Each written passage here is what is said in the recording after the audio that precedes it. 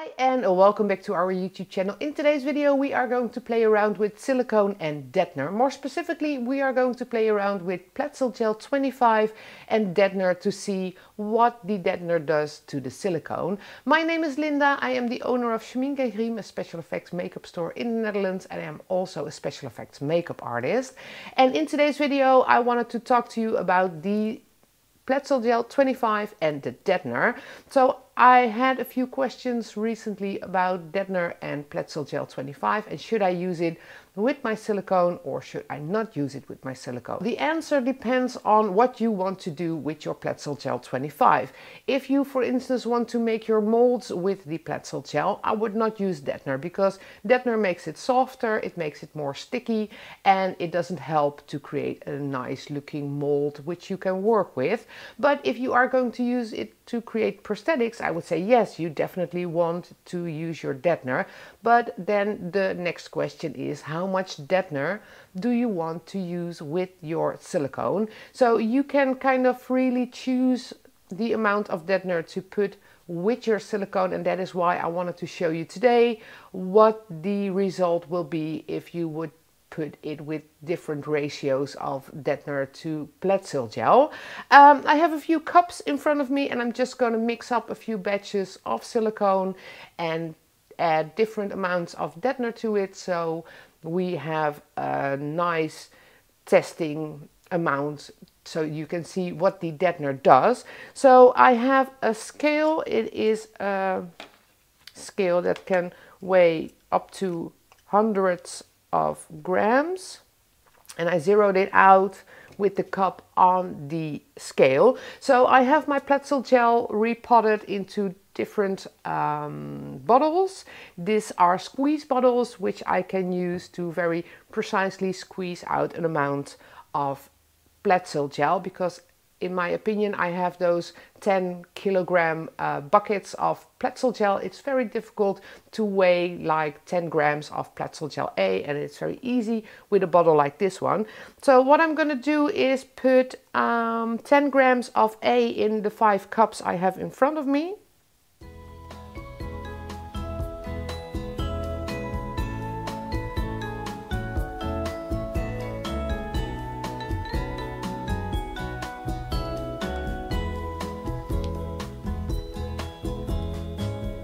Now I have 10 grams of Platsil Gel 25 in all of these cups. I also need to add 10 grams of Platsil Gel B to them because the mixing ratio for Platsil is 1:1.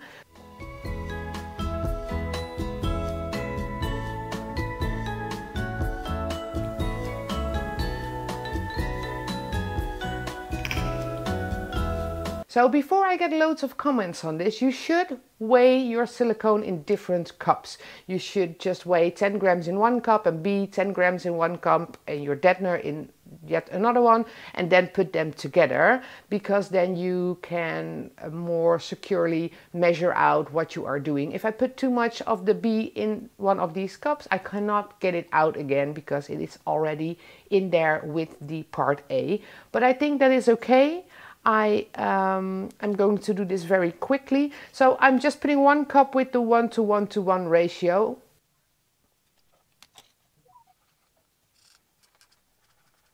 So I made a little mistake which I quickly corrected. I wanted to show you just what Platsil Gel is and then add the Deadener into the mix. So this is just Platsil Gel A and B. I have to mix it up, but now I want to add 10 grams of the Deadener to this mix. So I'm zeroing out my scale and there will be 10 grams of Deadener added to this one.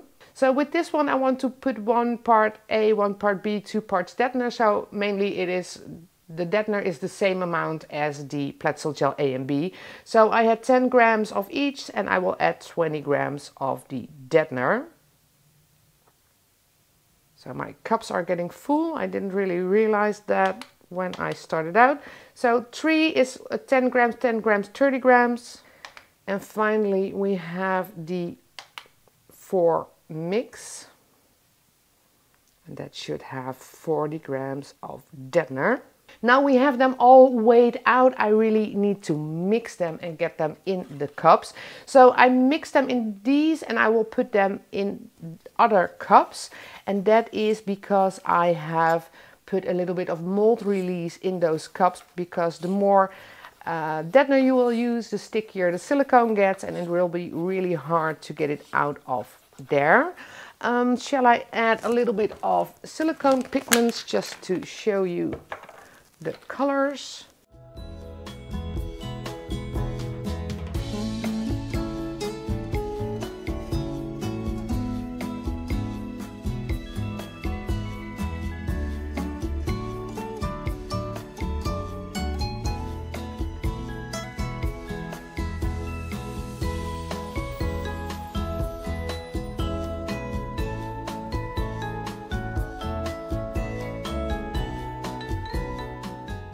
And there are all my different mixes of Platsil gel with the deadener. Now, of course, these need to cure, and the quickest one will be the one without any deadener in it, and the slowest one will be the one with the most deadener in it, because the more deadener you add, the longer you have to wait for it to cure.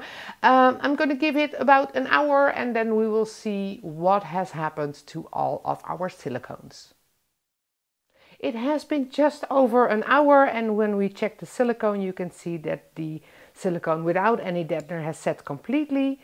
We can say the same about the one with a bit deadener.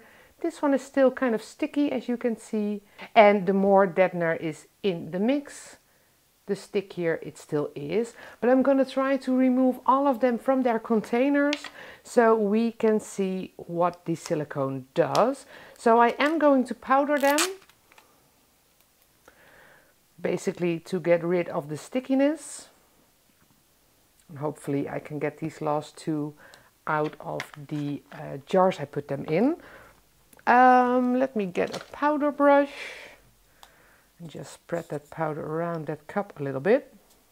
So just before I start doing this, probably the last two will not get out of that little container in one piece, because it has just been an hour and it really needs a bit more time to set with all of that deadener in there. But that being said, we are going to start out with the silicone that doesn't have any deadener. So I put a little bit of release agent in all of these cups to make it easier to get the silicone out of there. I used the MAC wax, or I used the, I don't know which one I used. Probably I used the MAC wax. So as you can see, there is a sheet of silicone, and I can stretch it, but it will return to its original form instantly. Now, when we get the one with a little bit of deadener, you can see it's already more flexible, but it immediately springs back into its original form.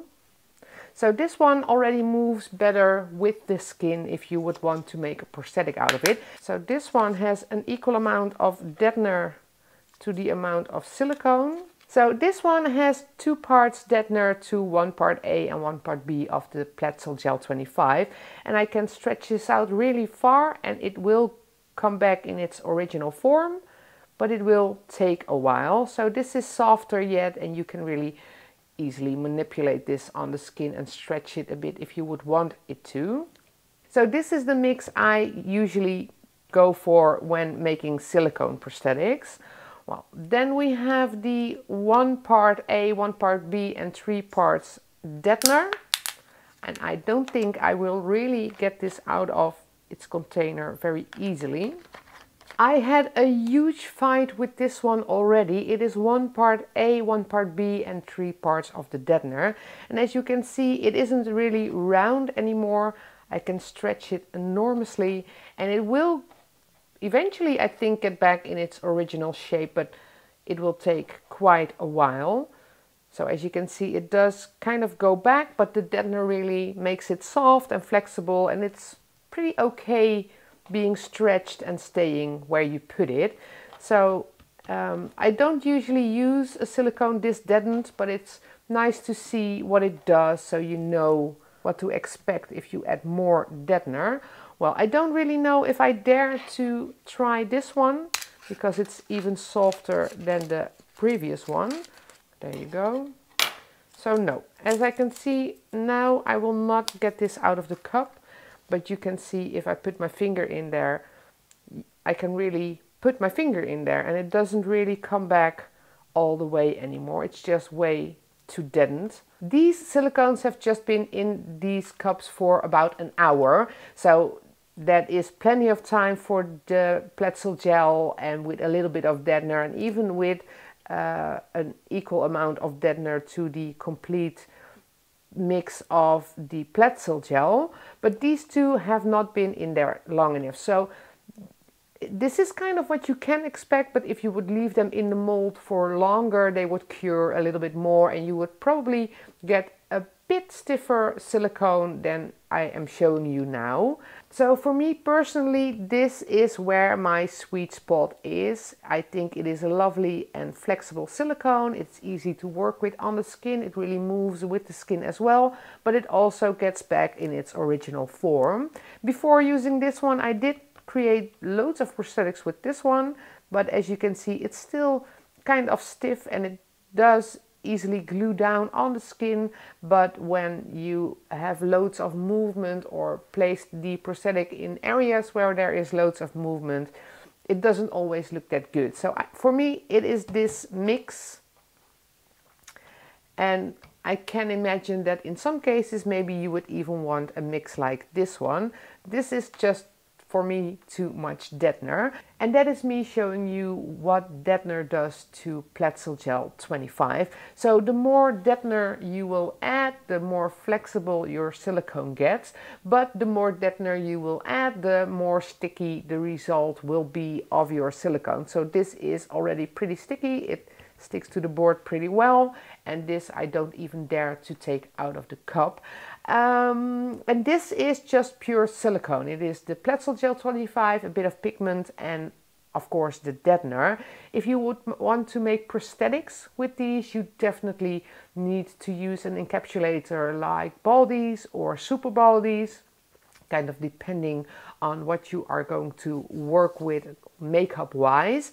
I hope you found this video informative. If you did, don't forget to give it a thumbs up and subscribe to our YouTube channel in the link below to stay tuned on all our videos. The Platsil Gel 25, the deadener and the silicone pigments are obviously available at our web store.